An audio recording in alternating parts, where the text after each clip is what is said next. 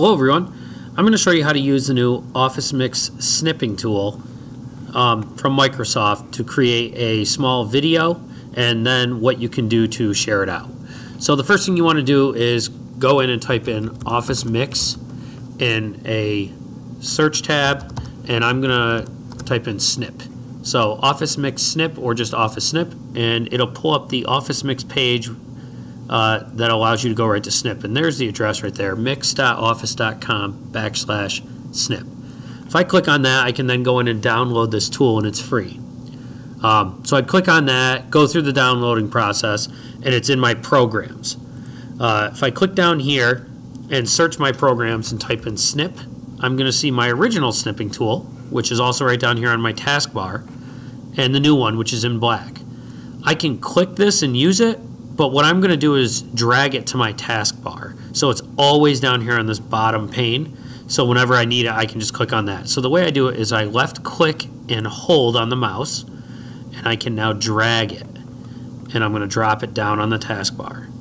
So there it is whenever I need it. So I'll pull it up right now just so I can show you some features. And you'll see it's down in this bottom part. The whiteboard is just a blank whiteboard. And you'll see all the tools up top here are labeled. And if you don't have that, these three dots here will let you either cover the labels or not. But I have a pen that I can write on. I have a highlighter that I can then highlight over.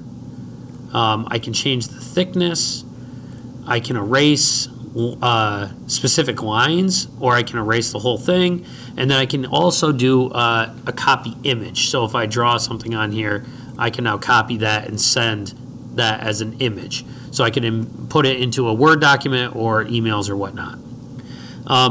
What we are going to do is take a look at the record feature, and I want to do this using a capture. So another possibility is to use this capture tool.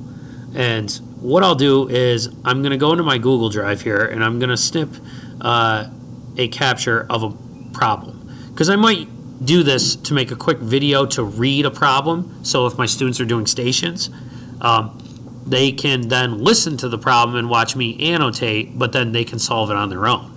So I'm going to want to use a highlighter here, and the only color you can use is yellow, but I can now record. That's the new part of the snip tool. I can record what I'm doing, and I can talk as I go. So I'm going to record a quick video of just me pretty much highlighting the whole question and reading it, just so you can have an idea of what this looks like. So here we go. Problem 1. Pencils come 12 to a package.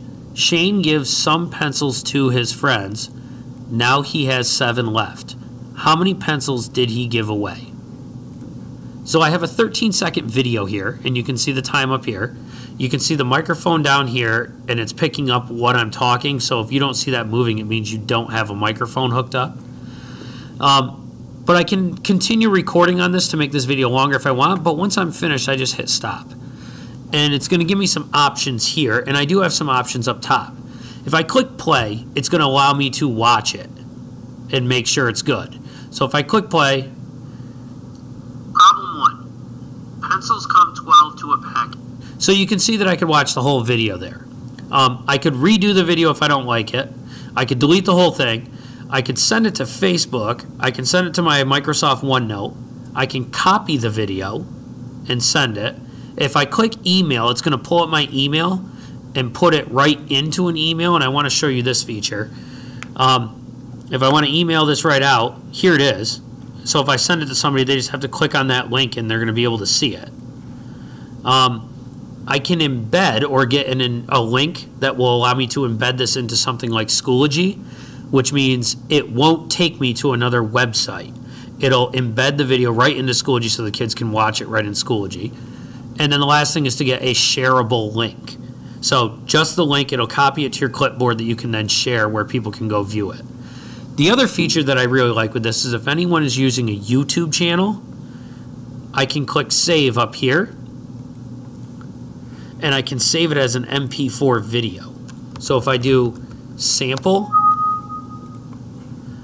it's going to go right to my desktop. So I have an actual copy of this video that I could then play, and it's right here, or I could share it. So if you use YouTube, I'm signed into my YouTube account right here. I can click on this, upload. And now, since I have the video saved, I can just drag and drop it, and it's currently uploading into my YouTube account. The good part about this, I click publish, and it's already public, or I can take this URL, and now I can post that or create a QR code, or I can put it into Schoology, or I can share it out. It's completely up to you how you want to do this. So that allows the option of putting it to a YouTube channel so you can check in on the progress and see the number of views for it. The very last piece of the Snip tool is the camera piece right here. If you click on that, it's going to access your web camera, so you can then take pictures, whether it be of yourself, of somebody else, or of something else, like a document that you have on paper. And the last one right down here is the library. Once you start Snip, you can click to view your library at any point. And you'll see I have a bunch of them in here, but here's the one I just made, so I can double click that and I can pull it up. And what I can do now is I can get the link from it, or I can do any of those options I had before. So Office Mix, including the Snip tool, save online for you, so you always have access to that library. Hope this helps, and thanks for watching.